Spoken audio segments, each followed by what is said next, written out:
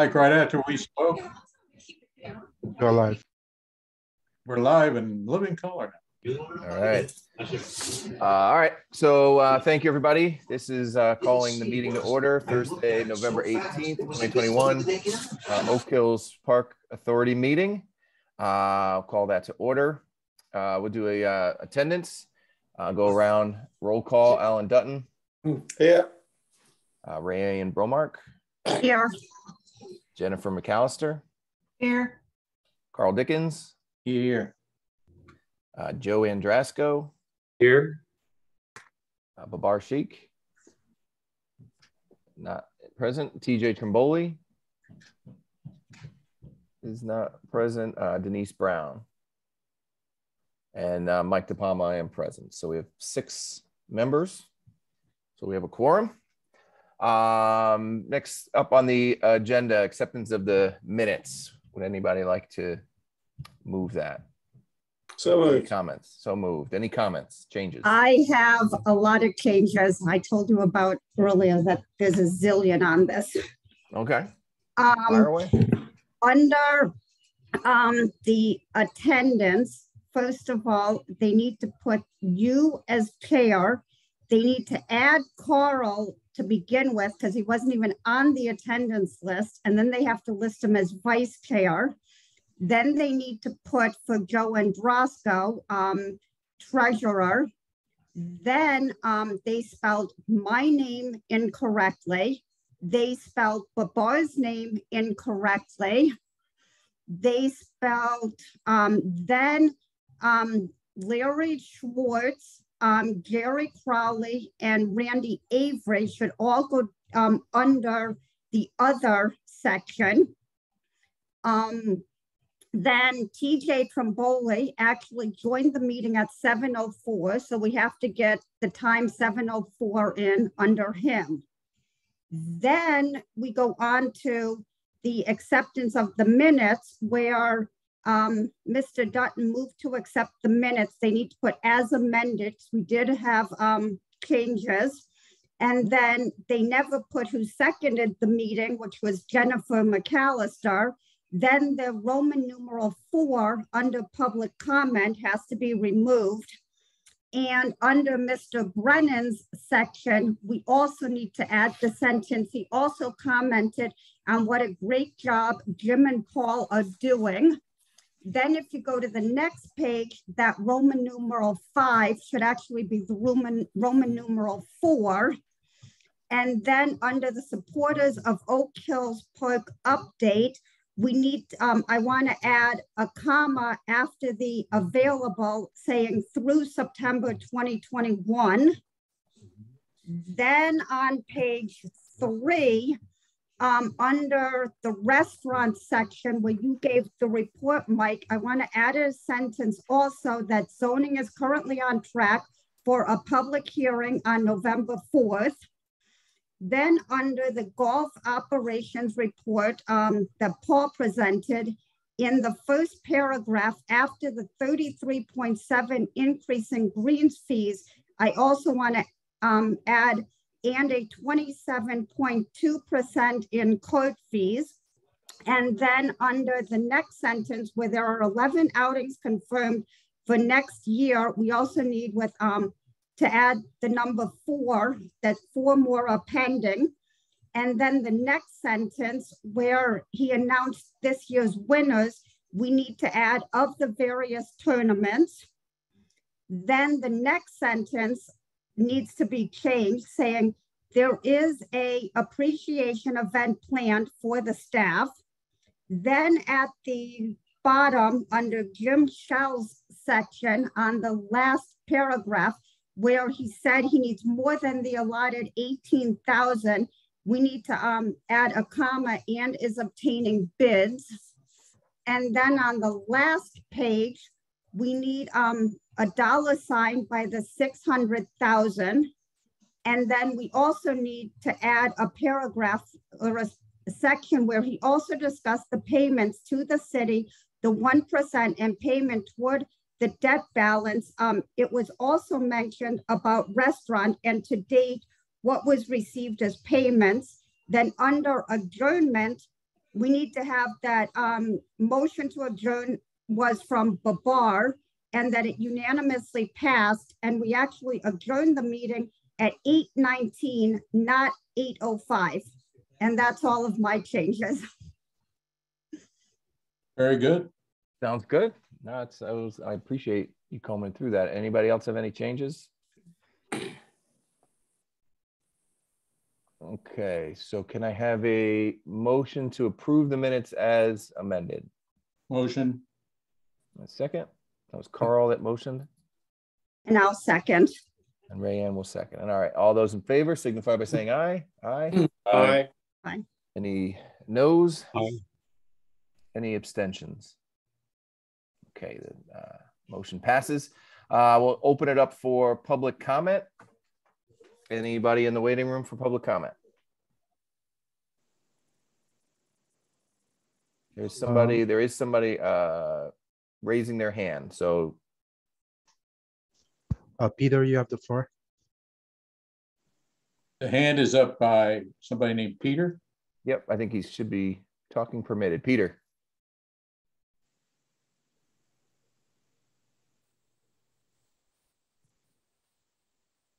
Saying that you have the ability to speak. Yeah, he's not muted. At least I don't see him muted. He put his hand down, so maybe he's just listening in. Give him another second here. Anyone else? He's back. But now he's muted. See if I could unmute. I cannot unmute him, but see if you could unmute him. I think he has to do it, or the city guy has to do it.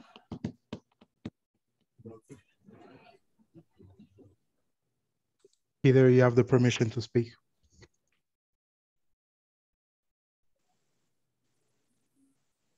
Is that you, Peter, that said that, or who said that? That was the city. Oh, Um, is that Larry? It is not, it's Anthony. Hey, Anthony. All right, Peter. If you could just, should be a little mute button down the bottom of your screen. If you want to unmute yourself, you should be able to speak. We do see your hand up.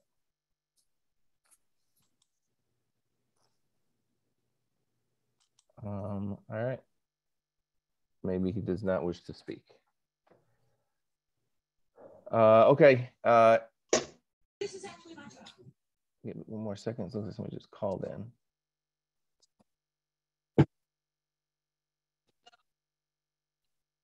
All right. Going once. Well, Peter's not muted now, and his hand is down.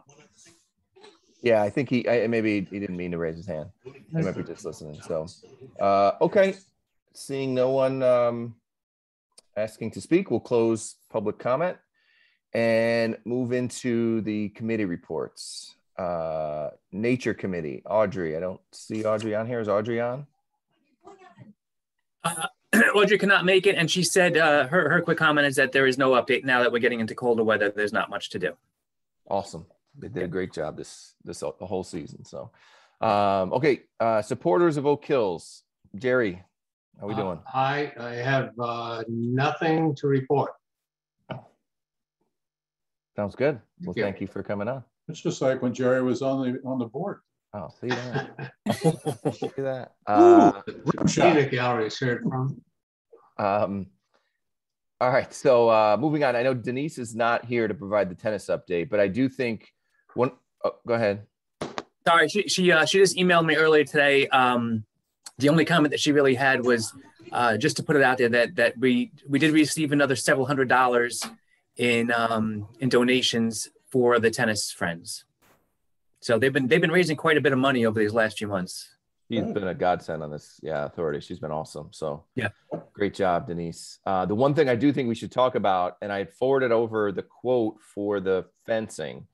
Last month we had heard from the tennis player who was struck by a golf ball, and we told him, we told the city we'd look into some different options. The quote that Jim was the first quote that Jim was able to get, if you guys saw it, was $76,000.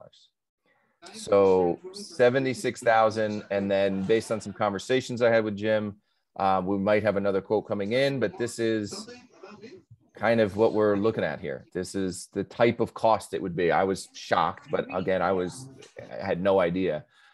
So we're not going to vote on anything here. I think we continue, but I do want to, and I want to talk to Denise offline about it to see if there's any other options. You know, we're a democracy, so we could vote on this stuff when we get all the information, but 76,000 was significantly higher than I had expected. Mike, do you know if she's aware of? Yeah, I forwarded to everybody. Okay. Yep. Everybody received that, right? When I forwarded over to. Yep. Yeah, oh yeah. Yeah. I just got off the floor yesterday. Yeah. I know. I gotta go into the netting business. I don't know that can I have a copy, please, from somebody?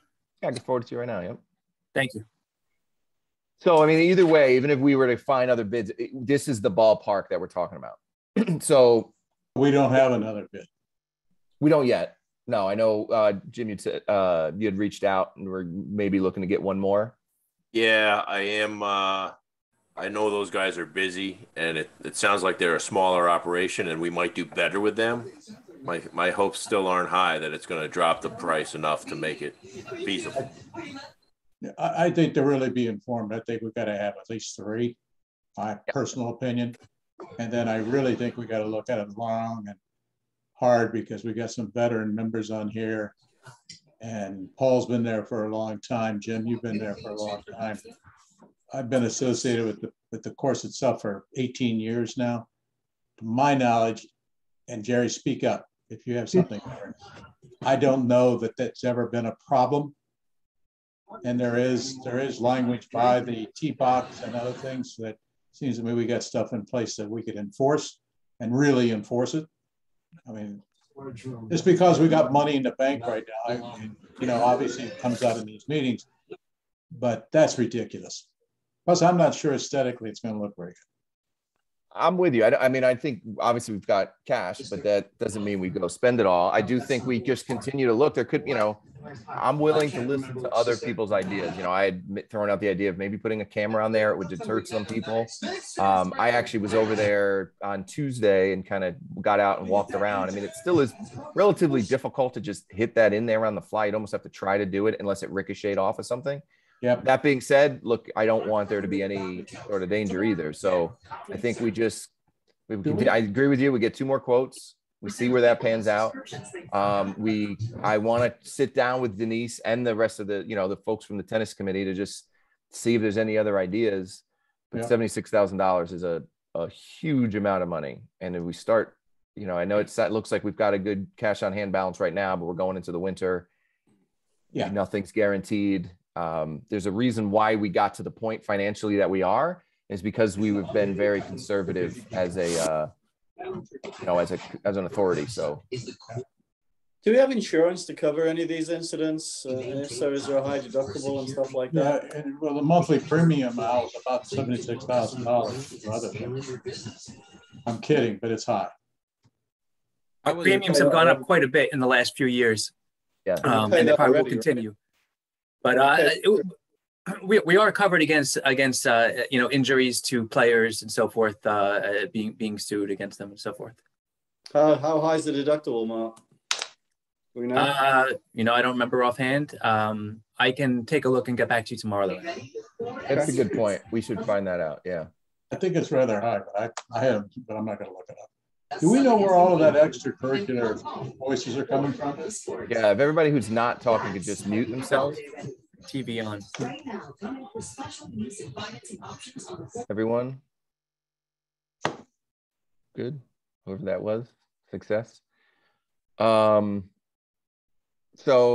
yeah, I think we just continue to look at options throughout the offseason. You know, I want to make sure that we're addressing it as best as possible. But like I said, $76,000 floored me, because in my mind, I was like, I have 10, 15,000 maybe, but that shows you how much I know about netting. So I was told that in the last 17 years, other than that one gentleman recently, only one person's been hit in 17 years. Yeah, I mean, it's clear that it's not often. That also doesn't mean I think we completely ignore it. I think we got to do our due diligence to say that we, you know, and it's just my opinion. Again, it's a democracy, so I'm open to all different kinds of ideas. But in my opinion, I think we got to do our best within reality. I think the part about doing our due diligence is great. And I think we could have Randy write that up in legalese And I don't know, Mark, maybe we attach that to our policy, just so they have it with the policy, that we've really looked into this, but it's not been an issue for, what did you just say, Paul, 17 years or something like that? That's what I was told. Yeah. You know what would be interesting? Because we could find out if we were to put a net up, I wonder if we went back to the underwriters and said, okay, does this lower our premium because we're taking some risk off of you? It would give us a sense of whether the insurance company thinks that that is a real risk. I don't think they would, but I think, look, if it is a real risk and the insurance company says, yeah, we'll lower your premium because now you are a less risky client, I think it'd be worth asking. It's there's no harm in asking. Great idea, but that won't happen. But if you want, I can give a quick call to our insurance agent. Just run this by him and see what he says. Because they do a full. Oh, that's a new liability that we haven't been aware of. So your premium's going up 50 grand. Well, not.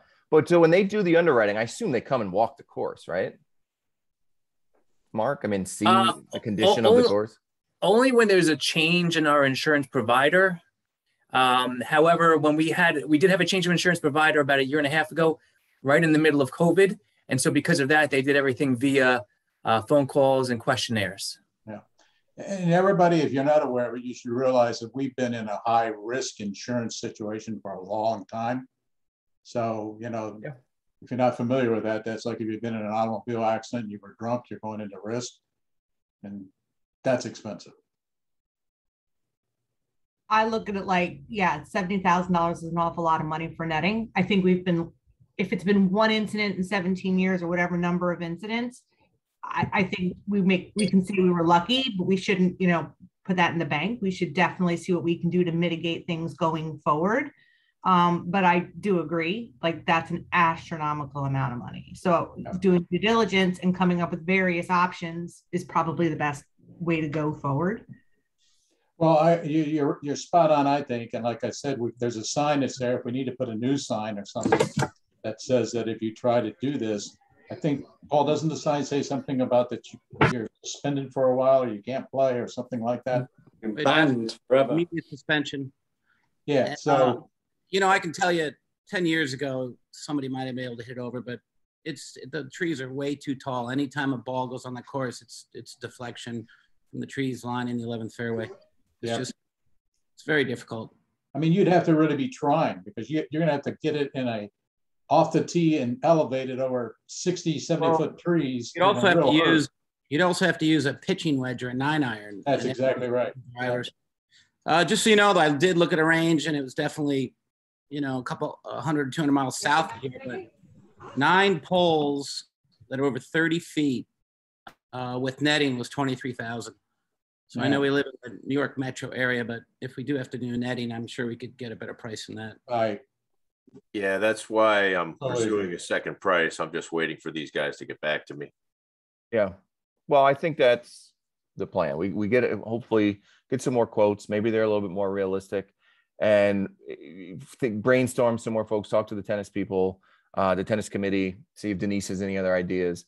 I do want to I know we closed public comment, but I feel bad because I think Peter is trying to get on and I don't want him to not be able to get on because of some sort of technical issue. So if we can just try one more time to let him speak, I'll open it back up if that were to work. Peter, his hand's still up and he muted himself again. Yeah, but his hand keeps going up and down. Any type of question, or at least let us know he can hear us. I don't. Yeah, I think if you want, Peter, if you could hear us, you could try to type something into the Q&A section and everyone, all the panelists will be able to see it. Nobody else will be able to see it, but the authority. I don't want to hold it up too much. But the host and the panelists can see the question. I don't know if he would see anything we wrote to him. We would be able to answer. That's true, even if he doesn't see it. Yeah. So just give it another 20 seconds here, see if there's anything else, and then we'll move on.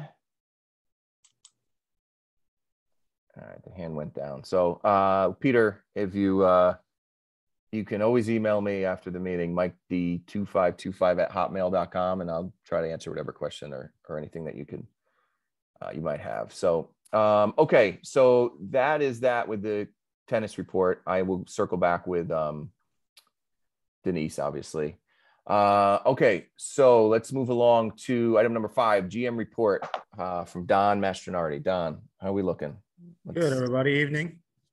Wanted to give it an update on the fire alarm. It's finally fixed after months of working on this. So the fire alarm is completely done. Good. And we went from getting quotes between 7,000 and 10,000, thinking everything was going to have to replace, to doing it for just under 4, which because once the panel was fixed, we found that every single fire alarm worked properly and we didn't have to swap out everything. So we actually saved a lot of money just out of luck, only because everything was working, but that's a good saving. And now we're compliant now with the fire department. So we're good on that end. Did they come down and inspect it, Don? I reached out to the fire inspector today. I'm trying to get him in here next week because we're going to have to get him down here and he's going to have to do a test. The electrician is going to do what's called a bleed test on the lights, which means we have to shut down the lights for like 90 minutes. And it just tests the exit lights. So when you shut everything down, the exit lights have to stay on for 90 minutes, which he's either going to do first thing in the morning tomorrow, or he's going to come in after the pro shop's closed, because we have to close or you have to keep the lights off. So I need to coordinate with Paul too and just figure out a good time for the pro shop to have that's done too. Because the exit lights are battery powered, so they'll, obviously they have to have 90 minutes worth of battery. That's the whole idea behind them. Because when they're powered up, they have their own independent lighting. So correct. Okay. Yep. So that's just that's a simple test. Takes 90 minutes. And then also I wanted to talk about, I had a guy come out and do some measuring and stuff for the awnings for outside, for the actual blinds. I'm looking on getting quotes for that. So the automatic blinds like we do at Silvermine Golf Club, which will allow us to enclose the porch and use it year round. So that'll help for restaurants and events, doing bigger events and allowing us to do them in the off season. So that should help the capacity issues and allow us to have bigger events during the off season when it's colder outside. So that's something I'm waiting on a quote from. But I think from a cost benefit analysis, I think that's kind of something that if we do it, it's going to make us more money in the long run for the whole park. So Don, when you do that, because I did something similar in Tokenique, what about heating on that area? Because it's fine just to say you can put the plastic down, etc., like that, but how do you warm that area, keep it hot during the middle of winter? Well, there are, I don't know the last time you were up here, Alan, or saw it, probably didn't even recognize or notice them, but there's outdoor heaters out here, looks like, that are built in. I don't know if they work yet. I got to take a look at that. So that's something we can address, but we do have heaters out there already. Okay. That are plugged in, and I believe they're not like propane or kerosene, so it doesn't matter if you can close them. So if it's electric, it's fine. So it's electric with a blow heater that blows them out? Yep. So that's what it looks like they are. I don't know. I'm not very good with that kind of stuff, so I got to get somebody to look at it. But I think the other thing you kind of skipped over was because we met on the 21st, between the last meeting and now, we did get that text change approved. Yeah, I was going to go over that next. Okay, sorry. Yep. No, it's okay. Just want to make sure we touched on that. Okay, go ahead. Keep going. Yeah, no, so the awnings and everything, we're waiting on the quotes for that, or the actual blinds and the awnings, but the awnings themselves would have cost us $25,000. I'm assuming this guy told me it's probably ballparking. It's probably maybe like 25 to 35, right in between there, depending on what he comes back with. But doing the awnings, which is something we had to do anyway because of the sun, this will save us from having to do that, because the blinds, you can adjust them and they can just block the sun out as we need them. And they'll be controlled for individual panels. So they'd have separate panels for each section of the patio. So if you had to just bring them down different sizes or lengths, you could do that. As Mike mentioned before, we were able to get the text amendment change. It was a unanimous vote. There wasn't a single person on the call that asked a question or even brought up any concerns. And then then the city made us post the notice again in the paper, there's a 15-day appeal process. I have no idea why they do that, but so there's an appeal process that ends on the 25th because it went in the paper on the 10th. So it was 15 days. So We have 15 days, and then once the appeal process is done, zoning and permitting will hand us the permits. We'll get the sign offs on everybody that we need to get signed off on. Health's already signed off on, so it's just gonna be a simple sign off from them. Fire will sign off as soon as they come test the fire alarm. And then the WPA stuff is already done. That's the EPA of like the city of Norwalk kind of thing. And then the plumbing and electrician, all they have to do is talk about the work they did and submit their work with the permits, and then we're done. Hopefully we can have that done in a couple days. Once we get the final permits, we shouldn't be a problem as long as I can get the fire marshal in here. Does the city have to give you a certificate of occupancy based upon all those, like plumbing, electrical, fire, etc.? Once all those are done, the CO is basically the final step. So once you get all those sign offs, you hand them paperwork, and then the CO, they give you the CO.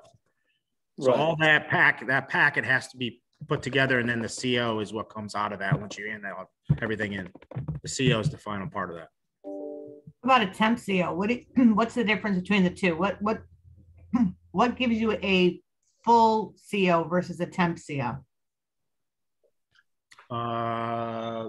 you can operate with a temp CO for years, by the way. Right. You know, it's not a big deal, to be honest with you. Once you get the temp CO, you're good to go.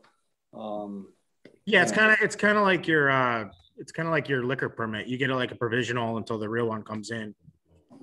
Right, but what you're saying is once you get all your I's dotted and T's crossed with all the different inspections, they're going to hand you a full CO, correct? Yeah, you hand in the packet, and then they usually give you the CO. My question is, what can you do to get a temp CO that might speed up the process a little bit and get you open a little bit earlier? Or does it not matter? It's immaterial at the end of the day, timing wise. Yeah, I think you don't think the temp CO doesn't. The temp CO you can't operate unless you have all the sign offs on everything anyway. Okay. Each town's different. In New York, you can operate Yeah. CO. I don't think it's going to be an issue once we get all the sign offs, plumbing, electric, fire, get them all done, good to go. Health is important, and it should be good to go. You know. Yep. And most of this stuff's already been done. So health's already kind of signed off because that's what we've been operating, doing the halfway house and everything. They kind of already signed off on everything. There wasn't much changes for health check anyways. So we're pretty set. Like I said, it's just getting the signatures once we get the actual permitting paperwork for them to sign off against, and then we're good to go. So again, it's just one of those things. We're gonna push these guys to get it done as quick as possible so we can get this place open.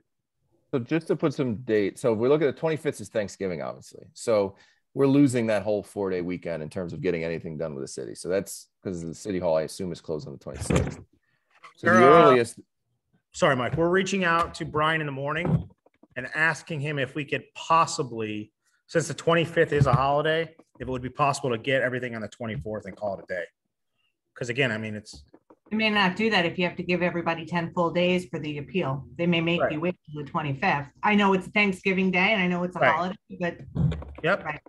Yeah, you got to get plumbers, electricians. You got to get everybody in. It's going to be tough.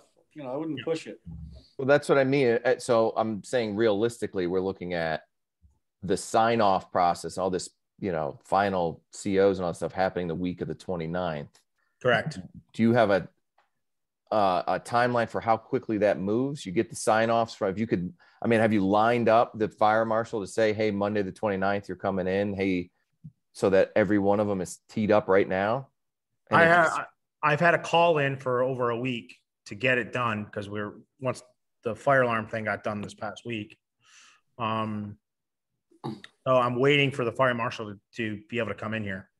I have a good relationship with Luca. I've reached out to his personal cell phone. He hasn't gotten back to me yet, but he's usually pretty good. I bet you I'll hear from him tomorrow one way or the other. So I can let you guys, I can shoot an email tomorrow to everybody to give you an update after I've heard. So I'm sure he'll let me know.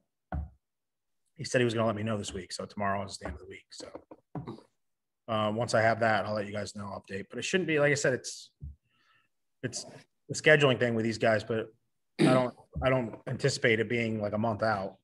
Right. So once it's open, what are your plans? Like, so say the 9th or whatever that, 9th or 10th of December, Are you going to be open on the weekends? Are you going to be open for private parties? Are you going to be open? Like, what does that look like? Because there's nothing, you know, we don't have any, it's nothing in the agreement that says you have to be open, but obviously after all the time we want to be open. So what does that look like? So what I'm thinking to doing to start us out, to get us through December, January, February, and March, or at least to the end of February, is doing dinners from Thursday night through Sunday night with brunch on Sunday.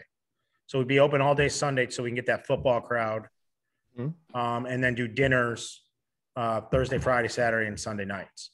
I just don't anticipate the lunch business being worthwhile to be open when there's not a lot of golf traffic. I'm just going by what dry dock lunches are, what we're on Main Street. Lunches have been down across the board for us since COVID. And a lot of my other restaurant friends I've talked to said that a lot of them don't even open until 3 o'clock because the lunch business just hasn't been there because everybody's working from home. So I think for us, it makes sense to do dinners and events with bands and karaoke and stuff like that we're planning already and starting to fill a schedule with. Julie's starting to look into booking bands and that kind of stuff. So I think with events and that kind of thing, I think we can make this place do well enough through these months from Thursday through Sunday to get us through to the golf season, and then open for lunch mid-March or maybe end of March, early April. That's what I anticipate the game plan being. So Don, the people coming won't be golfers, okay, because it's too cold and whatever. The only people that are golfers would be coming if they wanted to grab a beer, something like that, which is something we might want to talk about. So, you know, you're opening up the place. It's going to be it's a great view and stuff like that. Obviously, we need a sign now, basically, to let people know outside. I think, you know, obviously the ability to contact, you know, the 2,200 people that have used we have their email addresses, you know, just to let them know you're there and stuff like that. I think to start a little bit of marketing, you know, would be to your advantage, I think, you know. You know, we're working on that now. That's what Julie and I were doing here all day today. We're working on the marketing package, getting that ready to go, getting the website done. We got the menus done. We wanted to start really plastering out Facebook and stuff. I want to get that set date so we have the date in hand so we can really pump it out, because I feel like we keep saying coming soon and then we kind of just gotta keep pushing. So I'm waiting. Yeah. I'm hoping tomorrow we'll have a little more timing on when we'll actually have this permit, if we can get it earlier. So we're going to talk to Brian first thing in the morning. Hopefully they'll give us that day grace period, and hopefully maybe on Friday we can get, you know, at least the plumbing and electrical, and maybe if the fire marshal can get in here early next week, we can have that all ready to go. That's the kind of goal. And then what we want to do is if we could do a soft opening, I want to do a test menu dinner with select, like you guys bring your wives and kids, and we can do like a set dinner, kind of a soft opening where it's not open to the public, but it's open to friends and family kind of thing. So we can do a test of the menu, get feedback, what works, what doesn't work. And then hopefully my goal is to be open that following Thursday. So Don, I would just say, I think it's a great opportunity. I think if you can make it anything that's slightly unique to Oak Hills, I think it needs to be, if it's possible, a little different than just, it can't be Dry Dock 2, I don't think. I mean, it's got to be very similar, and obviously a lot of your dishes, but if we can think about anything, 2 or 3 maybe special dishes just for like Oak Hills that make us a bit different, or, you know, and then obviously when the season opens, that's a different deal. You know, there's different markets there. There's the golfers, and then there's the trade that comes for dinner and stuff. So, but I think for now, you know, it's something a little bit different from what you do at Dry Dock would be a good idea, just from, I think, my point of view. Yeah, and that's what we've done with the dinner. So, for example, we're doing, I'll just give you guys a couple of these stuff that we're doing on the menu that we don't do at Dry Dock. Like, we're doing a Southern style shrimp and grits that we've never done at any of the restaurants that we think will be really popular. To kind of go with the barbecue theme that we want to start in the spring. With the cost of pricing on meats and stuff right now, I'm trying to stay away from steak and that kind of stuff just because the pricing is so high on it. And I'm hoping maybe in the new year it'll come down a little bit. Who knows though, with inflation and everything the way it is. But we're putting short ribs on the menu. We're putting a pork chop scorpiello that we don't really do at Dry Dock. We're doing a cioppino. We're doing mussels and clams. Because seafood is, believe it or not, is actually not too crazy in pricing. Hasn't really jumped that much. But we are going to have specific, like for example, we'll be doing a braised beef or smoked brisket grilled cheese starting in the spring, because we're going to have a smoker in here. So we're going to be doing a lot of that barbecue theme where you don't have a lot of barbecue in this area. I mean, when you think of barbecue, you're thinking of Hoodoo Browns, which is out close to Danbury. So it's kind of a trek. So we're trying to draw people in with some really good barbecue. And then obviously having some really good dinner options like some cod, Parmesan encrusted cod that we're doing. So I think there's going to be some unique items on here that people will like. But again, we're going to have some staples too. Don't forget, there is a big vegan market out there as well. I know it doesn't go with, but a lot of people are starting to eat a lot more healthily, and I think that's a thing we need to look at as well, Don. On the vegan side. Yeah, we're doing a chickpea and spinach salad, which is something new that we've come up with that we think people are going to like. Because Julie's has a very restricted diet for herself because she's got celiac, so she keeps pushing. Gluten free and all that good stuff. Yeah, she's been pushing me a lot because it's like a big change for me because I'm trying to appeal to the masses, and sometimes it's kind of hard with that stuff because it's very specific for certain people. But we'll definitely have some of those options on the menu. And then the brunch is something that I really want to set us apart with because nobody does this anymore. But I would really like brunch for this place to be the brunch destination for Norwalk and in the surrounding area. I think with what we want to do, I want to do some carving stations, like a pasta station where you come in at brunch and you kind of have some different stations you can go to. And you do like the bottomless mimosas and sangrias and stuff like that. And maybe have an acoustic person out here. I really want to make this place the premier brunch spot to come to too, because you got a great setting here, especially in the spring and summer. So if we can do that, I think that'll help us draw a lot of crowd in here too. To that degree, what you just said, and Mike and I had a brief conversation about today, and at some point, some selected folks, I think we need to have that. And it goes along with what you're talking about marketing, this, that, and the other thing. We've got to plan, we got to at least be a quarter or a half a year ahead on special days. For example, we just had Veterans Day. And if we'd have been open, it would have been great to have some kind of special Veterans Day lunch, a theme. I mean, about the golf at 50%, to my knowledge, nobody knew about that to the morning of the 11th. Yep. Because I got a lot of phone calls on it. Because, we could have, particularly now, we could have had veterans play for free. Easy to prove if you're a veteran. All you got to do is show your DD-214 card. So it's not a hard deal to come up with. And I would say, and Jerry, again, you know this, so you could jump in here. There's a large contingent of our clientele that plays all the time that is veterans. So I just think that there's opportunities. I realize we're not full in sync yet, but those are things we need to take a look at. And I'll close with 1.5 other things. The Norwalk Band, as some of you may know, is huge in this town. And it's got a lot of people that support them, both the students, both the parents, and so on and so forth.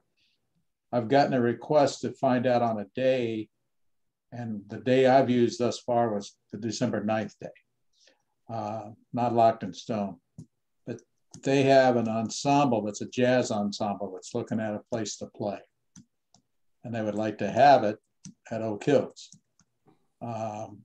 That would be good marketing because it's going to touch a lot of people, and they would get to eat there for many of them probably for the first time and know what anything looks like there. So it's just something to keep in mind. And Don, you and I can talk about that more if you want. I'll give you the contact, or they'll contact you or whatever. But yeah, I'm all for, we do this at Dry Dock too. I'm all for giving discounts to first responders, veterans, that kind of stuff. I'm big on supporting that. I even think it'd be a good idea to do it for teachers as well. Again, it's just one of those things where Yeah, I agree. you do Well, that. one of our biggest members is president of the teachers union here. So Yeah, I just think not only is it goodwill, it's teachers should be your big advocates to parents and that kind of stuff. So I have no problem doing that. I want to do those kind of things, and we'll do those kind of things. We'll set up the pricing accordingly. We'll have discount buttons in there. Obviously, we'll do it for the staff up here as well. There'll be discounts for staff. Sure. It's something like, like I said, I want to build this place to be the premier place for events and people to come to have a good time and really. Well, we've got a lot of people that jump over and get them to reorient themselves to a really nice place up there, because we haven't had that for years. And I think once people start seeing what we have here and what it looks like and the food, I think people will be happy. And I think to Alan's point about having some stuff on the menu that's a little different, that's definitely something that we have on the menu to draw that in too. Because most people are creatures of habit. When you go to a place, you're going to a place for certain things. Yep. If you're going to Dry Dock, usually you want to go because you want to get a burger. If you go to, I don't know, Blind Rhino or whatever, you're going down there because they have really good wings. There's just certain things you go to certain places for. Yep. And I don't want to cut you off, but just in the interest of time, I think the update on where we stand, we've got some dates finally in place. And I don't want to go through menu options and everything on the call. But like I said, I want to make sure too that we have everybody on this call that we do this soft opening, which I want to do maybe that first weekend that we were talking about before, the 3rd or 4th. Have everybody come in and we'll have everybody do a seating, and we'll do it like we're open, but it'll be for like special invite kind of thing. I think that would answer a lot of these questions, so that'd be good. Yep. Does anybody else have anything else for Don while we have him?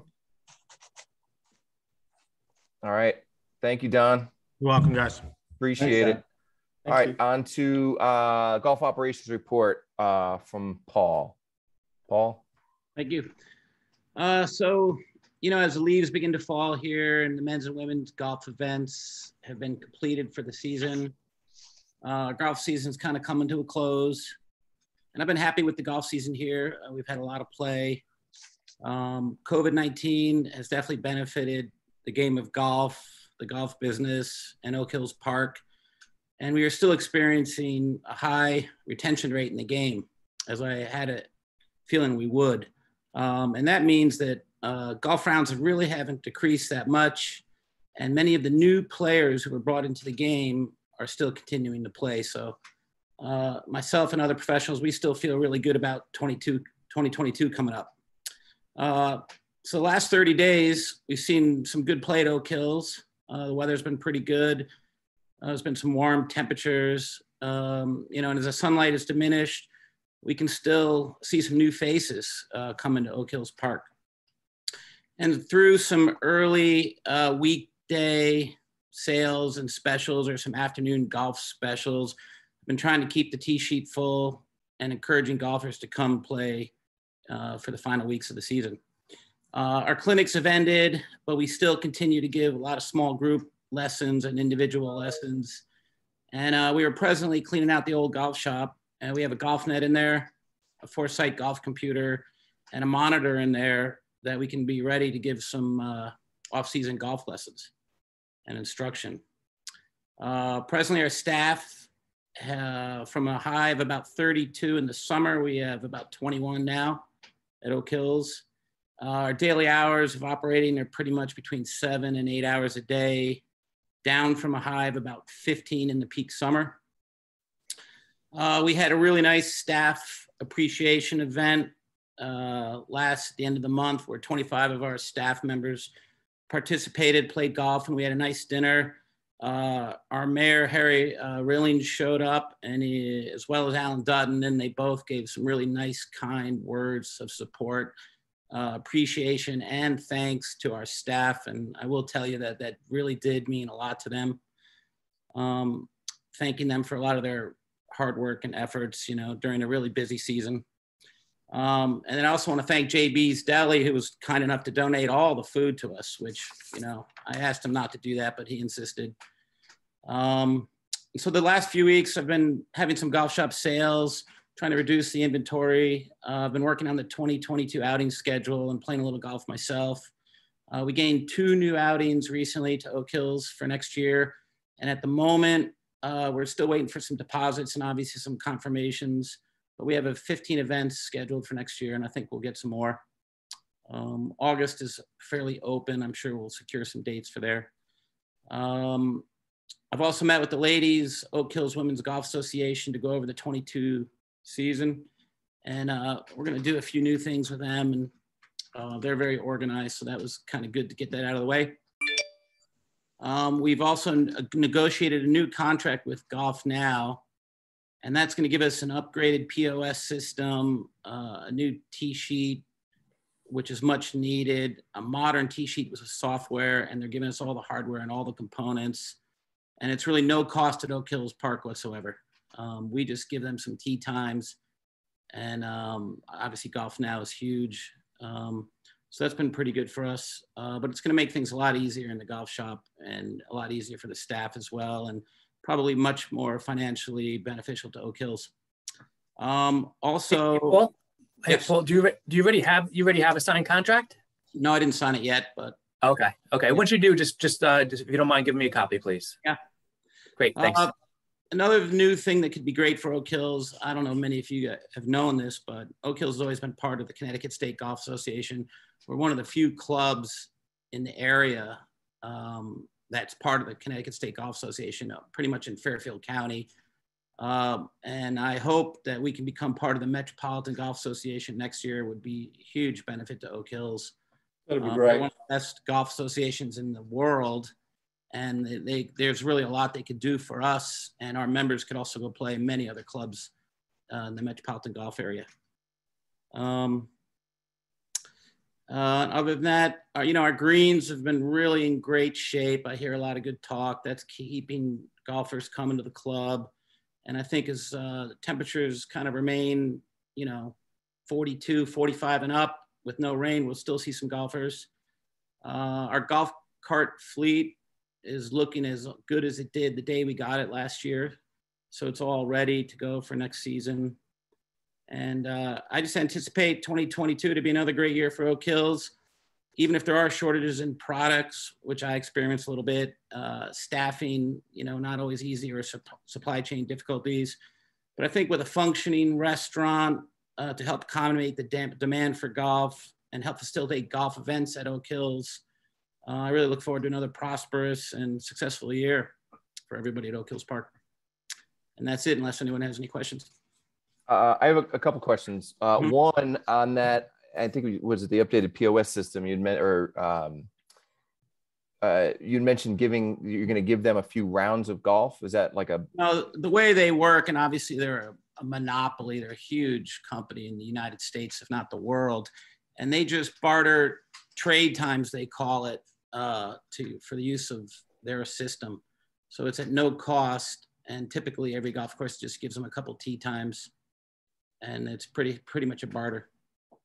It's what's currently in place right now with EasyLink. We've so been there's using them for years, and our computers there are a little archaic, and it's also a system that we're using that they are phasing out. So we really have no choice. But I know it'll, with some of the tutorials we've done with them, it's going to make things a lot better for us. Yeah, I mean, I trust, the going with them. Just one of the things we talked about was getting rid of any kind of bartering altogether. One of the things that came from the city. And in my opinion, too, if this is something where it sounds like it's just the way that this company operates, Mark, I would just say, because I'm sure the city's going to ask for it, and rightly so, we got to be able to track those bartering costs. Because if it would have been around that we would have paid $2.05 to the city, we need to figure out a way to include that. It doesn't sound like a lot, but it is something that the city DET asked me about last month. So we have to be able to track that, because if that was around that they should have gotten, I don't know. I want to just put it on the record on that. Well, I think it's more about these season passes that. Well, no, they specifically asked about bartering rounds. There's an email thread where I'd asked for a detail on all the different barters.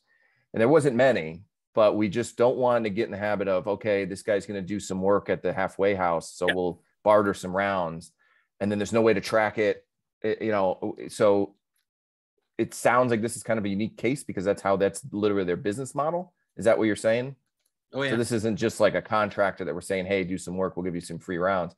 I just want to make sure that when I go in front of the BET next month and they hear that there's some bartered rounds, I could rightly speak to, okay, well, what does that mean towards our repayment to the city? So probably an offline conversation. We're only talking about a couple dollars, but I just don't want to get in the habit of, you know, I want this stuff to be tracked. So we have it. Does that make sense, Mark? It does. And just real quick, the quick answer is that, yeah, this is a reduction of revenue versus an actual expense. So it would not be something that we would ever pay the city on. It's an expense at the end of the day. But the other part of it, yes, with the barters, that's fine if we want to do away with those. I just think it would be so much easier. I'd rather pay an extra couple $100 than deal with the bartering and not knowing, and you know, so it's another conversation. The other thing is, Paul, at the last meeting when we were talking, and I think you might have quasi answered it when we were talking about the tennis netting, but one of the questions that the gentleman from the public who was hit asked was that particular golfer banned, and then have we had anybody else banned for cutting the corner? It sounded like you did some research on it and there was only one other incident that you were able to find, but I want to put words in your mouth. So do you have updates on that? Have we able to find any records of anybody being banned and what the repercussions were to the gentleman that hit the ball? Well, I've been there 10 years. And I mean, really, that's the first time I've heard of anyone getting hit by a ball. And then some of the people who've been there longer said they might've heard of one person in the past. But you know, when the gentleman did get hit, I mean, we sent a ranger over and we had a long talk and everything was fine. And people were, you know, they were nice to each other and nobody was really angry or upset. And so at that time, I mean. So the policy is if somebody's caught intentionally cutting the corner, correct? Yeah, so I really don't prove. Yeah, I don't think anyone has intentionally cut that corner at all this year. It's just, you can't hit it over those trees anymore. They're too tall. But even if they try, Paul, right? There's a sign out there that says you will be kicked off the course, right? Yeah. Yeah. I believe the policy is if you're caught intentionally doing it, we can ban you from the course. And obviously the problem is, how do you prove that somebody was intentionally trying to do it? I think somebody taking out a driver would be the only way. But even that, to hit a driver and land it in there is a pretty skillful shot to be able to. No, I couldn't do that. It has to hit a tree and go dead left. Yeah. Yeah. Right. We still want to make sure. So that's why this goes to the larger point of how we're going to address this. Even though it's rare, it still is something we have to be able to have, you know, and I don't know how to define that. I mean, if somebody shanks a ball, do they get banned for life? I don't want them to. Well, you know what I mean?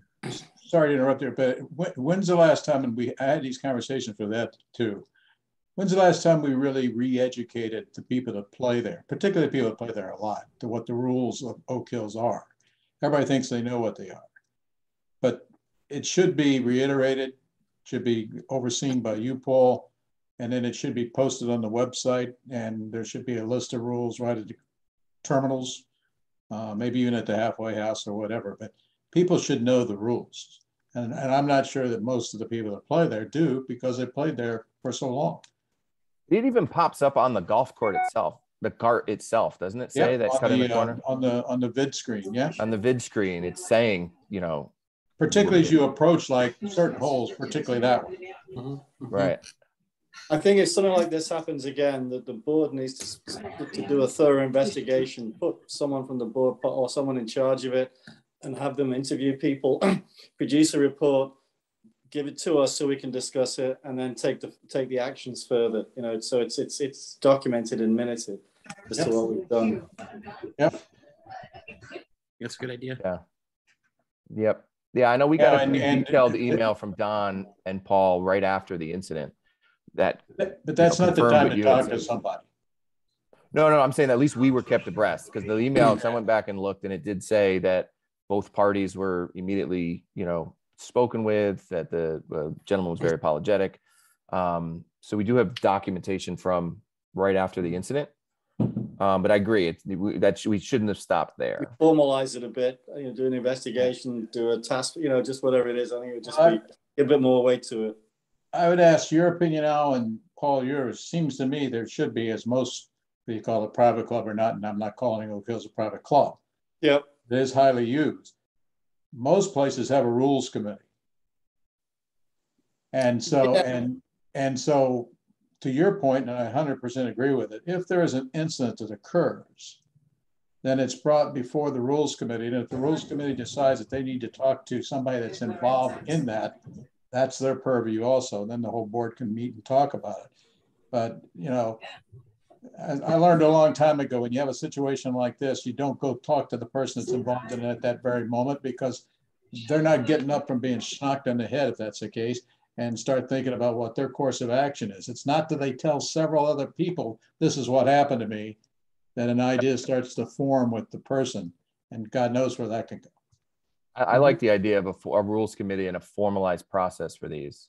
And it could be for beyond just something like that particular hole. It could be somebody going doing donuts. Oh, it's for everything. Yeah. They bring clubs have what they call a house committee, and the house committee, it doesn't have to be us. It could be some other people, and the house committee looks at all disciplinary items and stuff like that. Yes. Services. Yeah, I mean, we got people that, what, a year or so ago, we had somebody try to drive a golf cart across the ditch between 16 and 17. Of course, it doesn't work. Yeah. And so, I mean, yeah, there's a lot of stuff that happens. People bring booze onto the course. They're not allowed to do that. So yes, a whole bunch of stuff. I actually caught people trying to walk on the golf course on hole 14 one day just without paying. Yep, that happens a lot too. Yes, you're right. So if anybody is interested in being a member of this committee, if you want to send me an email, and maybe we could put the committee together. We'll just have it, and then the next meeting we could announce that committee, and moving forward, put a more formalized process so that. Well, there's a member on this board that I would nominate, and I'll send you a note. Okay. All right, cool. Anything else for Paul before we move on? We're running pretty late on time here, so. All right, thanks, Paul. Great job this year. Yeah, thank you. All right, financial report with Mark, which I guess we could roll into the preliminary discussions, which is the new business. But go ahead, Mark. I think you just jumped over Jim. Jim Shell, course maintenance report with Jim Shell. How we doing, Jim? Dang it, Mark, you spoiled it. You're getting out easy. All's good. We're in the middle of the war with the leaves. It's pain in the butt. It's not my favorite time of year, but there's really not much to report tonight. It's pretty uneventful around here, other than, I've been trying to get in contact with the pavers, email, phone call, no response. We have to start thinking about, at some point, we got to ask them not to even start, and hopefully they'll be available in the spring when the plants open up. So that's something to think about on the side. Let's see, the heavy rains have this season, we've had multiple multi-inch storms. They've exposed some weaknesses in some roofing and flashing systems. The stone house ended up with water coming into the dining room. So the paint is peeling off of that wall, and we're gonna have to rip it out and likely put a new one in. And now don't get mad, the Starters building, the old Pro Shop building, which had a complete new roof put on. Mm-hmm. The flashing around the chimney was never done. It had a pretty good leak to it when we had one of those heavy storms, and they came out today to fix that. Hopefully that is taken care of. And I think that they were both leaks that would only come about with those massive rains that we had this year. So fingers crossed. How concerned should we be about this paving contractor? I mean, at this point, I don't know. I mean, last time I spoke to them, when they were here and we drove around and refreshed the ideas of what we're doing, they were still confident that when they get here the third week of November, that they were going to finish. But I don't know how it's possible. You know, they're Yeah, gonna I don't leave. like the fact that you said they're not returning your phone calls or staying in contact with you. No, they're not. And it's kind of upsetting, you know, all he's got to do is say, all right, here's where we stand. This is the potential date. If we get delayed by weather, then it's going to move to this date. And they haven't done that. So I don't know what, you know. Jim, who's the main person at the city you deal with? Is it Anthony? With the city? Or who else? Yeah, with the city. When you have to talk to I don't deal much with the city. I mean, the most person that I've had contact with the most is Chris Torrey, the superintendent of public works. Okay. The reason I ask is that I know that they have huge contracts with this city. Yeah. And they may not feel we have any clout, you know, to get them to talk to you, which they need to do. But right. If somebody at the city leaned on them a little bit and said, hey, by the way, this work that you're doing for the golf course is also work that you're doing for us. You can't just not answer Jim's questions and get back to him and keep him filled in and stay to the timeline. And maybe that'll get their attention. I don't know. Well, Jim, I where can are they try that located? route. Where- I had a where- discussion with Chris today, and it was about something that's controversial here at Oak Hills, and I'm sure you're all guessing right now what it is. And he won't do it for me. He won't mark the trees for me. He wants to have the meeting with the group. You mark the trees that needs to come down or trimmed Yes. or whatever? Yes. So the process is not what it used to be, I guess. I don't know what to do there either. I've been thinking about it all day because it was an upsetting phone call, and we got into it a little bit, but at the end of the phone call, you know, we were fine, but I just don't know where to go right now. Without being able to remove some trees, I can't make improvements in certain spots. Yeah. It's just not worth it. I don't need to run this longer, but you and I and whoever else wants to, but we could do this offline. Yep. Because it's just a couple, you know, where we can apply muscle, we can apply muscle. The And there are places that we can do that. And Mike, you know where they are as well as I do. So the RFP states the work may commence October 12th and shall be completed no later than December 10th. That's the RFP. That's the language. Unfortunately, we did not put a penalty in there. Yeah, but he put a penalty that if this job goes until next year, he can charge us more, correct? That's why I'm saying at some point we got to make a decision. When is it past the point that we think that they're going to be able to finish? I think that's coming up pretty soon. Negotiation can go both ways too. I mean, look, if I don't know what the option is at this point. If they don't abide by what this RFP said, right? And you're exactly right, Jennifer. It says it's very clear that if it's not done within the year, that the prices can be renegotiated. Doesn't mean that needs to go in their direction. So if we come back and say, you guys bid on a project where it was a firm deadline as to when this project needed to be done, and you went quiet on us, and now we're in the middle of November, right around Thanksgiving, and you haven't even started work. I mean, I know they came in much lower than other bidders, but it doesn't matter how cheap you are, how inexpensive you are, if you don't actually do the work. So I would hold that. I mean, I would definitely let them know this was through no fault of us, through no fault of weather. There's no excuse for them not working on this. I agree. And I don't like the fact that, you know, that Jim's doing all this and he negotiates with them and then they ignore it. I know. And I don't like to be ignored by anybody. So, I mean, I don't want anybody ignoring you. Right. Jim, and I know Jim's doing his best. Are they in Norwalk or where are they? They are in Norwalk, yes. In Norwalk. I'll go knock on the door. I don't know. That is no, seriously, that's a good option. I know where they are. Maybe I can do that tomorrow. I would appreciate it. Yep. Because if you want to put it off to one day next week and you want a couple of people to go with you, I'll go with you just to give you support. So, Here's my fear: Thanksgiving. I just know from my past life, once Thanksgiving hits to New Year's, nothing's getting done. That's about right. Yeah. Absolutely nothing. Whether it's construction, whatever it is, hiring, everybody kind of seems to check out right at Thanksgiving. So at this point, even if you got someone to do the job, I can't see it being finished in 2-3 weeks. Yeah, no, I Oh, agree we with wouldn't you. be able to switch. In Yeah. my past life, and Michael, you might do this, and Al probably did too. You know, we'd take a look at when it got close to Thanksgiving and count out on the calendar the number of weeks that we really had left to work. Right. And that doesn't mean us. It just means this is the number of days we got left to close bids. And I'm sure everybody else does it. And I agree with you. I think you're absolutely right.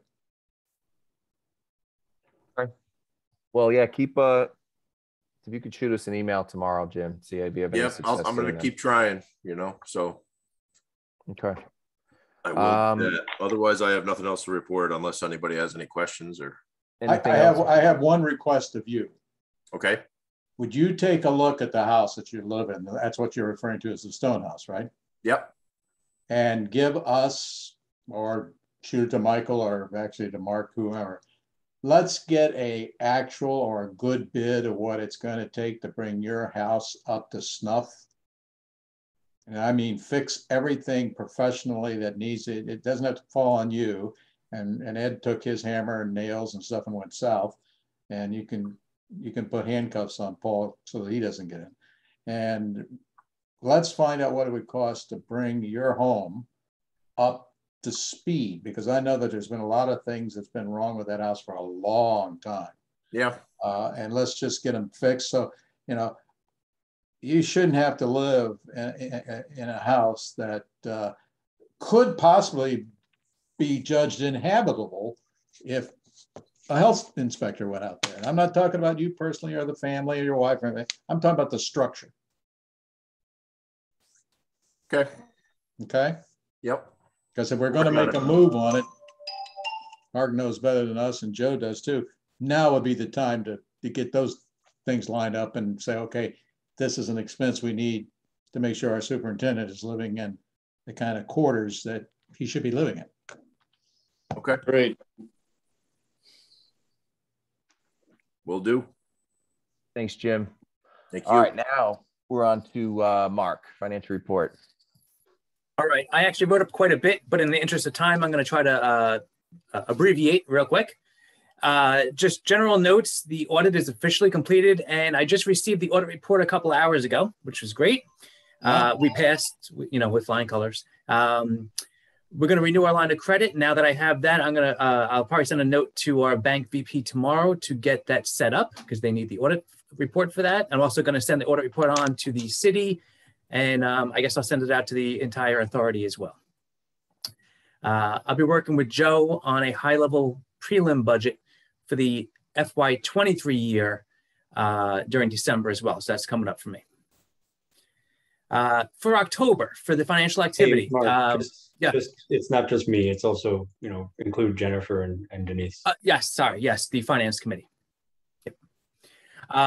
Financial activity through October. We had a cash balance of, sorry, getting old now. Got to adjust my glasses. $646,000 at the end of October, which means cash went up about $35,000 during the month. Now, it's very important because historically, other than last year, which obviously was an anomaly, it was a pandemic year where we saw astronomical revenue, cash balance has gone down during October. I look back through an extra 5 years, through 2015, roughly $40,000 most years what we're going down. And now we're seeing go up nearly $40,000. So that's almost an $80,000 swing. So it's a great, you know, it's great seeing that. The question is, are we seeing a new trend here with more October play? It's probably a little bit too early to see.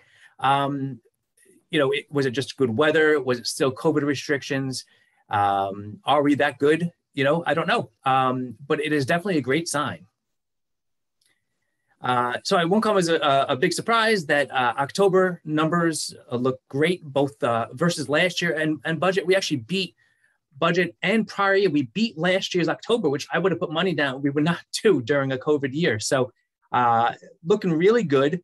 The quick notes then is just year-to-date revenue. October really helped bring us nicely over budget, which golf fees was driving that. So more rounds and plus at higher rates equals more golf revenue. On the year-to-date expense side, We're down or flat in most categories. In general, I think all of, I just want to give a little shout out here. I think all of management is doing a great job of managing the budget, keeping wage and material costs down. Usually, we have to do that, crack down when our revenues are down. But here we have a case with revenues up and expenses down. So year-to-date numbers are looking very good. We ended with $108,000 over budget on our net operating income, but as we've discussed every month so far, you got to keep in mind when you remove the golf cart capital lease reclass effect that we've discussed, our true overage becomes $52,000, which is still a very good number. When it comes to rounds, we were 900 rounds over budget for the month of October alone, which brings us to year-to-date revenue rounds of 20,325. So we're over budget on rounds. And just so everyone has a good feel of how we're doing, we have total rounds that includes all the non-revenues, fiscal year to date through October, 24,400 rounds. And in 2019, 2018, we had about $19,000 or under. So that's 5,500 to 6,000 rounds higher than just a couple of years ago. And also real quick, just 2 years ago, we borrowed our first $10,000 from our line of credit on November 21st. It's 3 days from now. And now I just reported that we have over $600,000 in the bank. So obviously 2 years is huge, huge difference. And lastly, we've paid $45,000 to the city in debt repayments for the past 4 months. And I'm going to be making that annual 1% repayment now that I have the audit report. Joe, I'll keep you in the loop. I'll send a note to the city tomorrow when I send them the audit report and give them the number that I'm going to be sending as a check in the mail. And on that topic, given the conversations that have been had with the Finance Committee of the Common Council and the BET, I don't think it requires any authorization, but I'd like to start paying the regular $2.05 rate for non-revenue rounds as well. This is kind of, a difference in interpretation of the contract. It's not particularly material money to our income statement. It gets us out of the loan a little bit quicker, although, we're throwing $20,000 a year at a $2 million balance. I think it's the right way to go. The fact that there's barter rounds in there as well as season pass rounds, relatively irrelevant.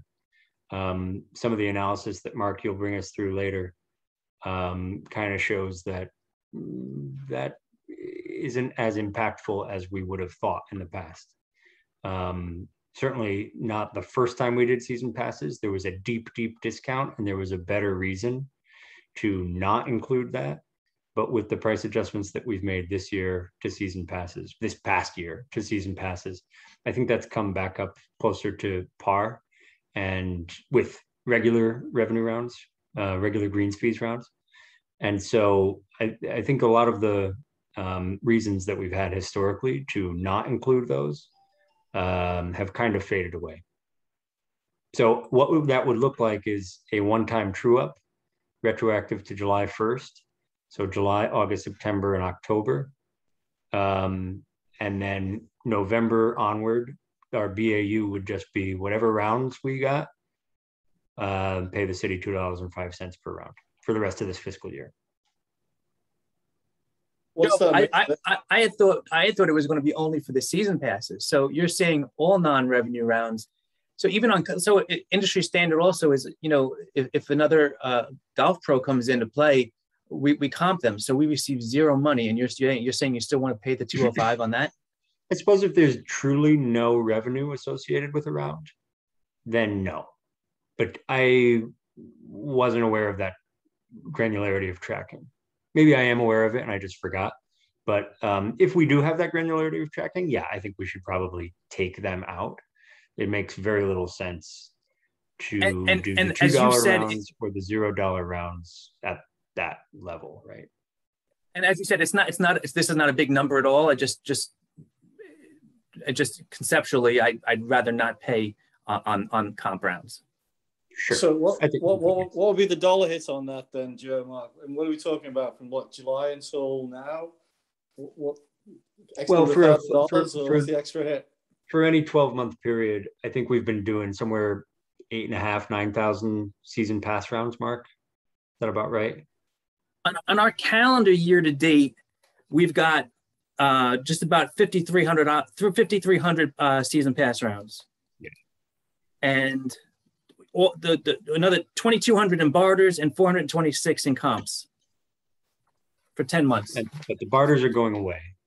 And so the season pass is really the main thing in play here. And it's $2.05 per round, right? So that's 11 grand. I think July through now is the heavy time. You know, April, May, June is just fewer months, but it's also April. So, you know, I think we get to about 9,000 season pass rounds in a year.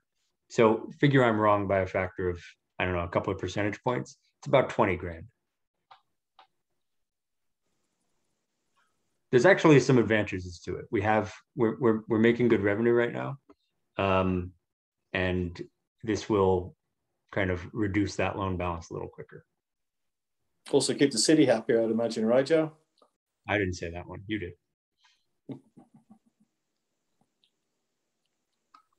Okay. But I heard you out. Because that's one of my concerns.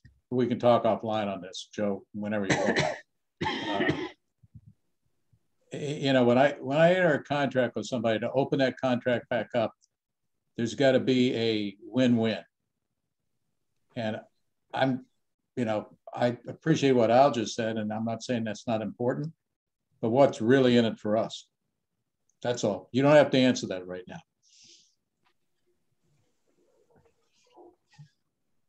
We don't have to get into the debate. We can talk about that offline. I mean, my thought is, based on my conversations at BT, that, you know, the contract is silent. This didn't exist when we did the contract, and the whole intention is to get this thing paid off at a rate that we won't be able to. Well, no, everything did exist when that contract was redone, because Jerry and Bill and a few others were involved in that in order to be able for us to even pay anything, because we didn't have any money.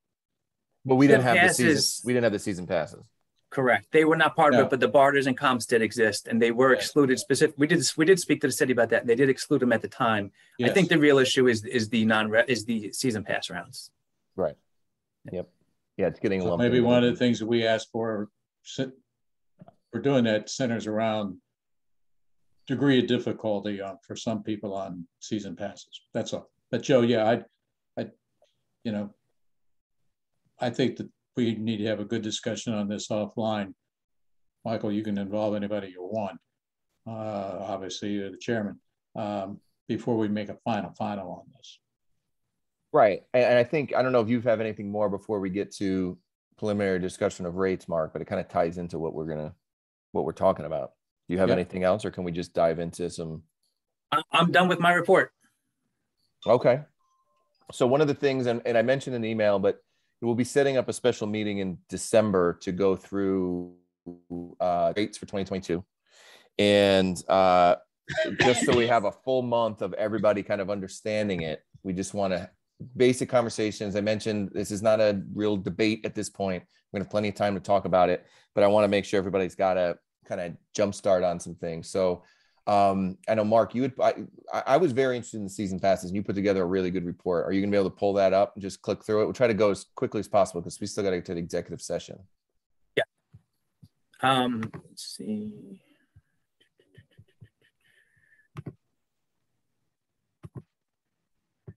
Okay, so if you want, in the interest of time, since I've already sent this around, instead of me sitting here and basically rereading everything, do you want to just kind of jump in and have me touch on a few things? If you could just go down to the summary of what the net actual kind of profit was. I was interested in that. There was the 2.3%. Yeah, that.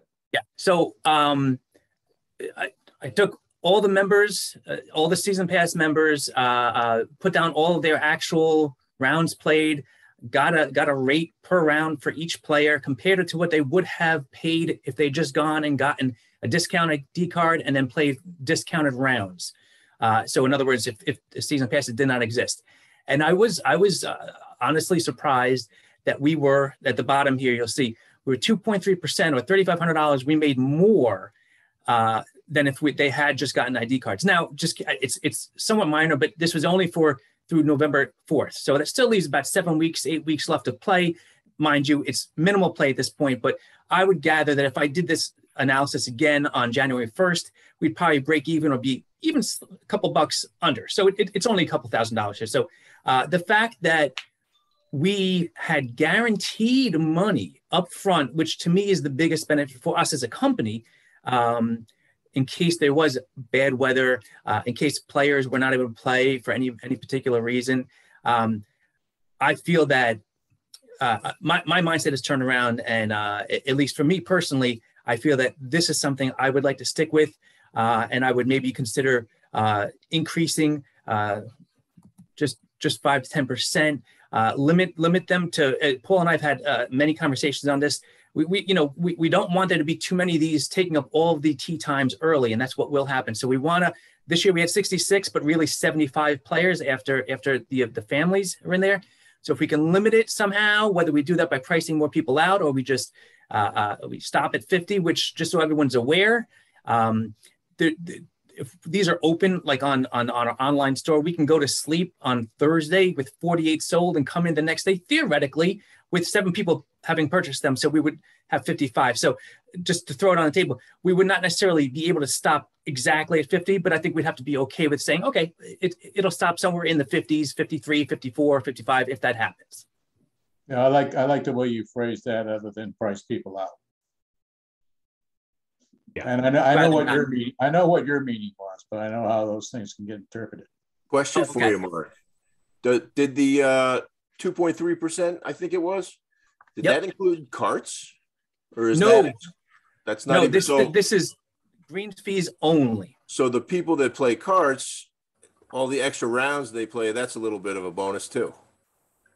Yeah, and Paul, if you want to jump in here, Paul said that he based on the people that he's looking at, he thinks the bulk of them, and I think Paul, I think you and Bennett may have done a quick analysis of it, that it's a lot less than you might think. They're mostly walkers. Right. And I know we were interested in, did they bring many guests? We looked at the tee sheet a lot recently, and we're going to do some more, but they didn't really bring a lot of guests. And I would say, I'm guessing we probably have 60% carts, 40% walkers, but a third of those walkers, I mean, they just don't take many carts, our annual pass holders. They're all walking. Yeah, no, this is very interesting analysis. It's different than I thought it was going to be. I'll hold off on giving any opinion on it yet, but I just want to make sure the entire authority had some time to digest it. Basically, what I'd like to come in when we do the vote is just have everybody an understanding of the pros and the cons. There are clear pros to this program, the ones that Mark stated, right? We're getting that influx of cash when we normally are getting very, very little revenue. It is guaranteed money. The downside, the cons are some of the ones that we mentioned. We do on the risk of actually netting less money. There is some frustration from some golfers that, the season pass holders all get the best tee times. So we have to weigh the pros and the cons. That's kind of that's what I would ask the authority to think about. Like I said, I don't want to get into a huge debate here, but we have some time, and we'll be scheduling that meeting. When we do the rates, I believe we're going to have a live meeting. We're trying to figure out if we can do it as a hybrid model, right, Mark? But that one, I do think we're going to try to do it live. Yeah, I have to work with the city because they said that the community room was not available that day, and they have to figure out how to do the hybrid. It should be possible, and we may have to squeeze into a smaller room, but maybe not everyone will be there. Maybe some people will come in virtually, so probably shouldn't be an issue. Council chambers should be fixed. The council chambers is wired to do that right now. To have a meeting and also do a hybrid. I'll mention that to Zolma at the city. Okay. Can we do it at the restaurant? Yeah, that would be amazing to do it at the restaurant. We could just set a camera up and I got a little projector screen. We could put it up there, and that would be ideal. No detriment to your technical abilities, and I'm sure because you do these kind of things all the time, just as long as it works. Carl, You want it to work, I didn't say it was going to work. I just I said have know. a I mean, what a screen. stupid thing to ask for is to have a meeting with the entire city invited and not work. Not work. Well, that being said, we want to have a live aspect to it for sure, because we usually do get a ton of feedback, and it's rightly so. And I want to make it as transparent as possible. So, and that's the only public meeting through the year that people really attend. Right. Okay. Yeah, I have one other final question request, Mark, to you. The last finance meeting that I attended, they got into the season passes and where's the revenue and yada, yada, yada. And, you know, they were saying we were doing a good job and yeah. And I said, yeah, in fact, you know, we haven't had to draw on the line of credit and there's a good possibility we're not going to have to, who knows where, whatever. But you did this kind of on an envelope last time I asked you for it. But I think no matter who goes before the finance committee the next time around, how much can you, and I know this is pulling out your crystal ball here, how much do you think before we open up the course and everything for the start of next year that we would still have available to us if needed in the line of credit, or how much would we take out before that occurs? I mean, there's some fixed cost that you could look at. So that's salaries, this or that, and other things. But, you know, just some degree of comfort. With $600,000+ in the bank, we won't need to touch that. If you're talking specific about the line of credit, we will not need to dip into that, even if we pay for the full cart path paving. So that won't be an issue. So we would still have the $200,000 in case we decided to, for whatever reason, finance another big project. Well, I'm glad you said that because that's what I told him. Okay. Go. And I said, any differences has to be made up. Paul will make up the difference. There you go. The only other question, I'll leave it up to, and then we can move on. Does anybody on the authority need any more information? I think this is so great what you put together, Mark, but is there any other things that would help make your decision? You don't have to answer that now, but just shoot Mark and myself and Joe and Carl a note and say, hey, I would be curious about X. And if it's something like, you know, the anecdotal evidence about people walking and things like that, that's all important. So just think of those type of things. I think this is pretty comprehensive, but if there's anything else. Yeah, the last thing I'd like to note about this is effectively with the average rate per round or revenue per round for season passes being effectively equal to the rate per round of a regular greens fee round. What's happening here is, you know, there's a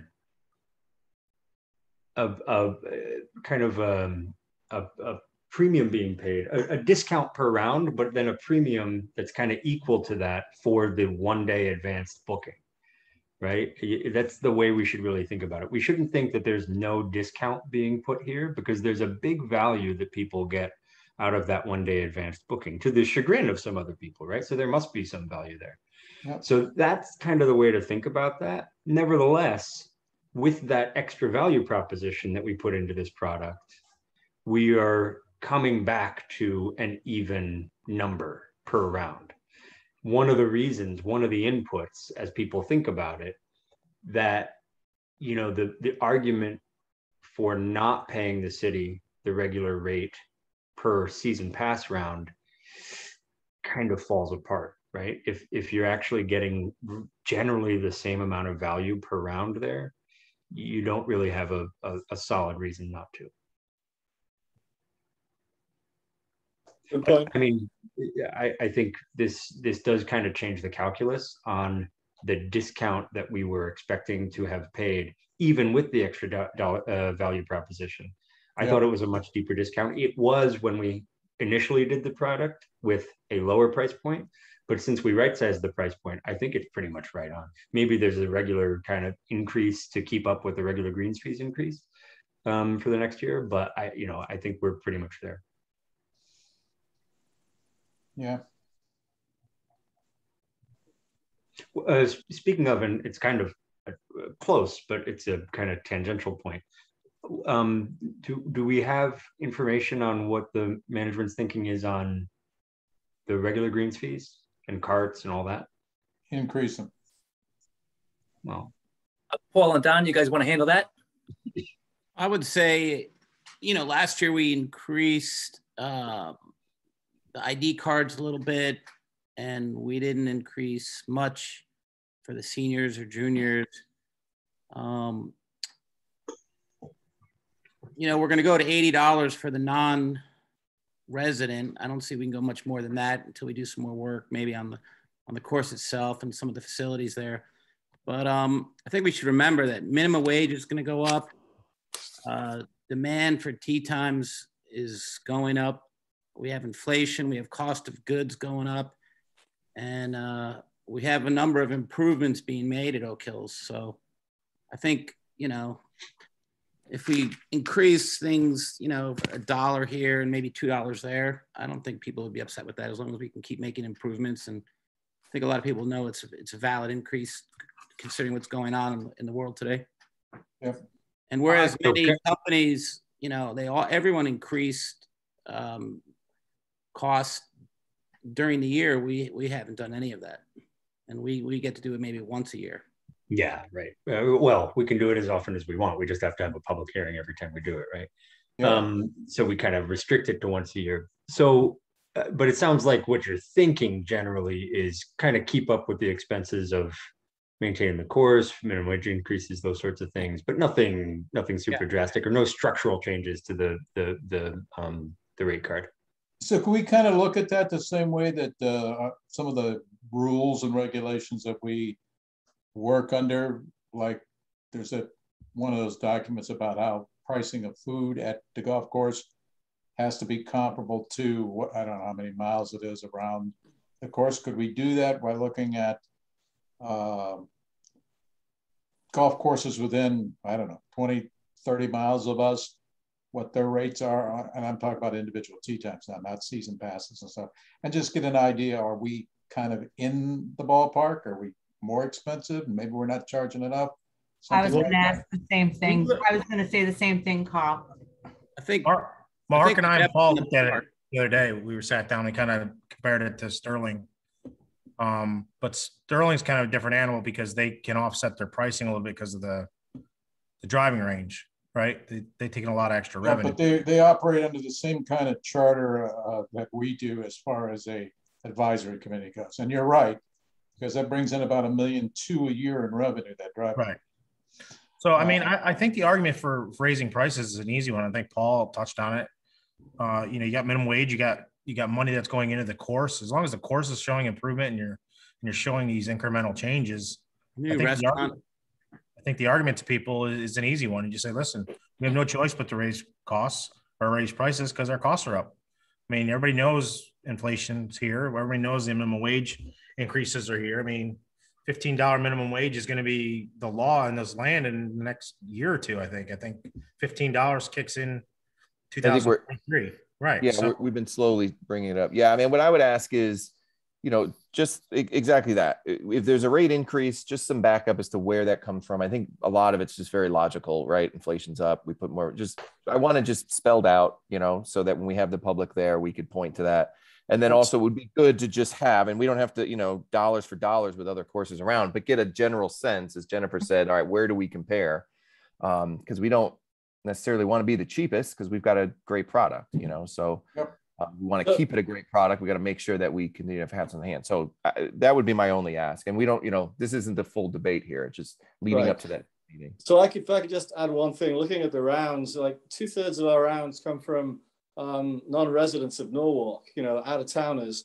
And I think basically, politically, it would be almost great to keep, rates pretty low for the residents and the resident seniors, the people that pay the taxes to Norwalk. The people that are out of town, they're coming to us for a reason. Those are the guys we should go after. If you're going to whack someone up, those are the people I think that should be paying more because they're not residents of Norwalk. And plus, if you're playing around New York City or Westchester, you're paying an arm and a leg anyway to play golf on courses that aren't anywhere near as nice. The public courses there. That's what I'd go after. Yeah, Right. I'd be kind. Yeah, I'd be kind to the Norwalk and the seniors and work on the non-residents. And as far as golf fees go, you definitely have to look at the proximity to New York City, because the further you get from the city, the less expensive things get. Right. Just wanted to touch on Joe's question from before, though, about this. Is the structure of this going to change? Paul, I know you've mentioned to me you were thinking about maybe getting rid of Twilight or kind of combining Off-Peak and Twilight, and maybe that's something. No, we only did that for the end of November here, but just an off season. Okay. Only because the clocks have gone back and the sun's setting so early. Right. Okay. It's getting late, guys. Getting late. Exactly. I'm That's with what Al. John moved along. All right. So we thank you for all the information. We'll be setting up that meeting. We'll figure out what kind of hybrid scenario we can have. The next thing is increasing the fiscal year capital improvements budget. Mark, you want to?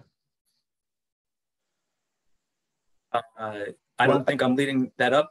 Well, I'm against that. So okay, well, I guess the question is this was put on there because we talked at the last meeting about increasing the cost, the construction cost for the kitchen at what is now Jim's house from 18,000, and the quote came in around $26,000. So my question to you, Mark, was I know you had said we might not necessarily have to do a full vote on it. That's what I was asking. So because we could move money around.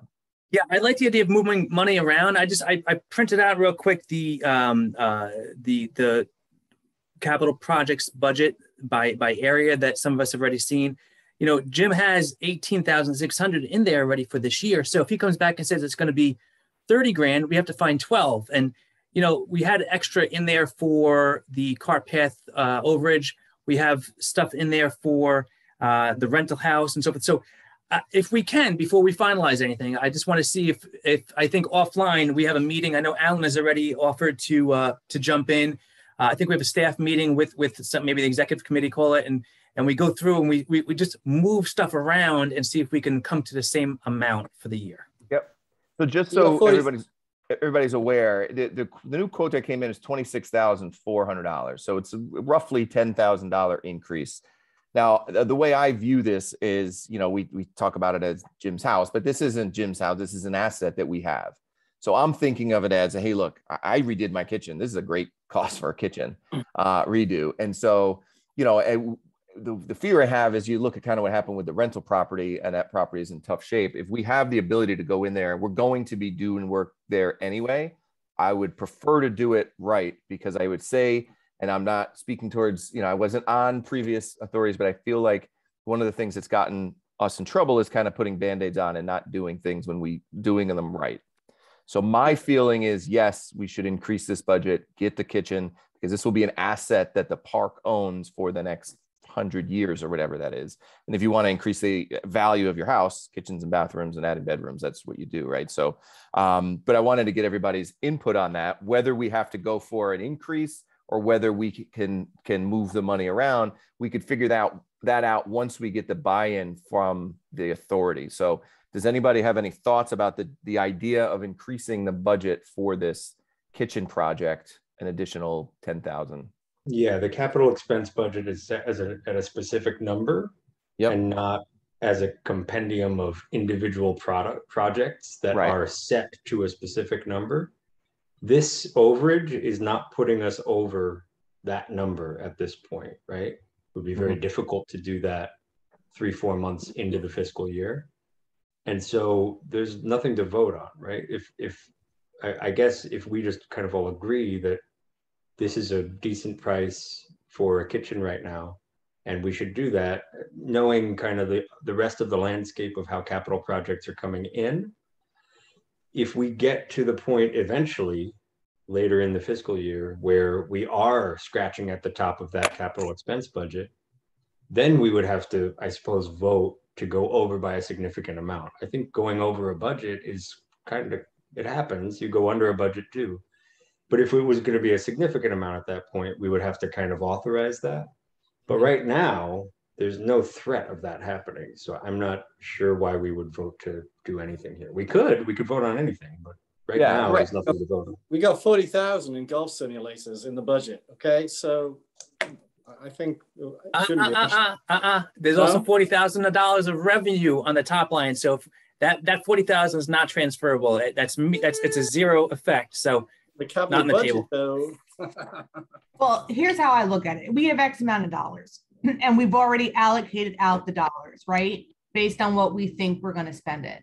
So we should look at what we're looking to spend, reallocate the dollars like for like a revised projection perspective. So we remember what we did and then come up, give this project the additional 10 grand that it needs. Sure. Great. Agreed. Right? At least we know where we pulled it from, like, taking from Peter to give it to Paul. So we kind of, in case we all end up with like, I like to call Genesia, and I forget what we did. Yeah. Well, that's exactly why I wanted to have this discussion, because I also didn't want it to be in March. Well, hey, where do we do this? Oh, we just moved some money around. I wanted the entire authority to see it and be on board with it. I think seems pretty straightforward, but I don't want to speak for anybody. We don't need a full vote on it because we're not increasing it, but I did want it to, again, just completely transparent. I think it's a really good project to move money towards. Yeah. And real quick, I think I've already mentioned it, Mike, that I had sent Alan I started doing a quick little updated version of what we had done. So I think if we all sit down together at a staff meeting one day on a random day, we go through and we kind of hash it out and figure this out, I think it'll make a lot of sense. Yep, I agree. Well, I agree with you, Michael, about the fact that, we have half aid everything we've had to do because we didn't have any money. Right. But now's the time to do it and do it the right way. And then again, of course, Joe, if we don't pay the city an additional $20,000, we might have some money there. Nice one, Carl. That's blue money versus orange money. That's an invalid comment. No. All right. So I don't think we need any more discussion on this. I think since anybody who has anything to add, but I could forward everybody the quote. It's a very straightforward quote. There's nothing, he's not getting gold-plated cabinets or anything. So, Joe, Mike, the number you gave was the first quote. The second quote was actually, I don't know, $440 less for a change in what was being done. Good. Sure. But these, and we should remember, right? Like, what would we be authorizing? These are quotes, right? You go in and to a construction project and you come up with the reality. It could be less, it could be more. Right. Yep. Absolutely. So, but I think it's just a deployment of the CapEx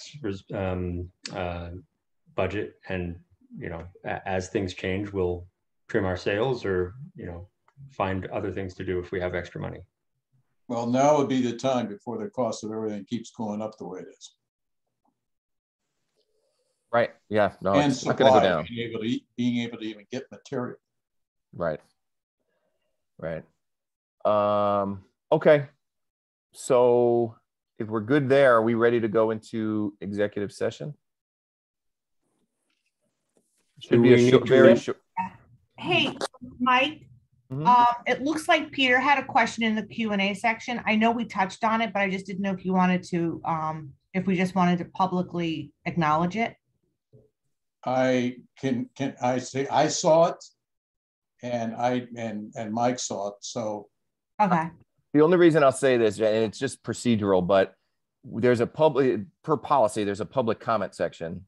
Yeah. And then once that public comment is closed, so even though we're virtual, this would be essentially like stopping a meeting in the middle of a public meeting and addressing questions. So okay. I answered them. I told them I'll call them offline, and I think we have the answer to the question. But if we start to just take questions mid-meeting, this could be a problem. We would never end these meetings. Yep. Yes. No, that's fine. I just wanted to make sure because I know that we had issues with him in the beginning. Yeah, no, and I apologize, and that's why I was able, and I answered them and brought it up. But I will definitely follow up with them right after this. So it looks like we have to go in executive session and then come out of executive session to adjourn, correct? Or am I wrong on that? Who's the good that's policy right. There's person? 2 different links. That's right. But okay. So we have to make a motion right now to actually go into executive session. She's right. Right. And then we could jump in that. So Anthony, I think just resent the link. Everybody has the link to the executive session, right? This should be honestly very, very quick. It's just informational. Anthony just resent it. Not the staff. None of us, Jim, No. Paul, Don, we're not going to this. No, you are dismissed unless you want to hang out for adjournment. Thank you, guys. All right, Good night, guys. Night. Appreciate it. All right, so we're going to jump into that executive session. And then when we come out, we'll come back in here for adjournment. All right. We have, Mike, we have to make the motion first to go into All right. executive. You're going to make the motion. Go ahead. I'll make the motion that we Second. go into executive session. Seconded by Joe. Okay. We'll see you in 30 seconds. Okay. 5 people. Thank you. So it is 9:05. We are coming out of executive session. Mr. Andrasco, do you have anything to add? Motion to adjourn. Second. All right, guys. Thank you. Have a great evening. Cheers. Good meeting. Thank you. All right. Bye, guys. Bye. All right.